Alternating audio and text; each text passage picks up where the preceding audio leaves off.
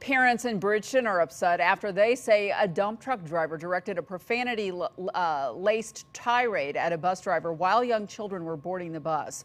At least one parent also heard a racial slur used. Fox 2's Chris Renier is live in Bridgeton, where he's been talking with everyone involved. Chris. Sandy, good evening to you. We are at Natural Bridge and Carrollton Court. This is the bus stop where this entire incident allegedly took place this morning. Parents telling us they could clearly hear disturbing language being used. It made me really angry, actually. This mom doesn't want her identity revealed, but she does want to tell her story. She was at the bus stop with her 8-year-old daughter when she says a man working for C&B Paving stopped his dump truck for the school bus as it picked up children. She couldn't believe what she says the man said to the school bus driver. The woman took pictures of the driver and his truck. We are not identifying the driver because he isn't charged with a crime. So what I heard the truck driver say verbatim is, "You effing N-word. Next time, have the effing kids wait." And I just sat there like, oh my God, did he really just say this? The woman says several young children were at the stop along with parents. Crystal Stiefert was there with her daughter. She did not hear a racial slur, but did hear profanity. I just heard him say, "You could have waited to let those little children on the bus. That's effing BS."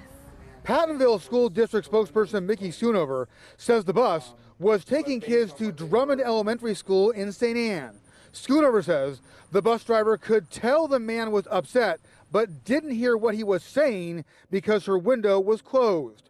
Schoonover tells me an email about the incident was sent to all of the families with kids who use that route. An administrator at Drummond also met with the children who got on at the stop where the incident took place. Schoonover says some of the students knew the man was mad, and at least one child heard some profanity. To hear that our students and our staff were potentially exposed to abusive and offensive language is disturbing. I want him fired. I want the bus driver to receive a public apology, as well as the children to receive an apology.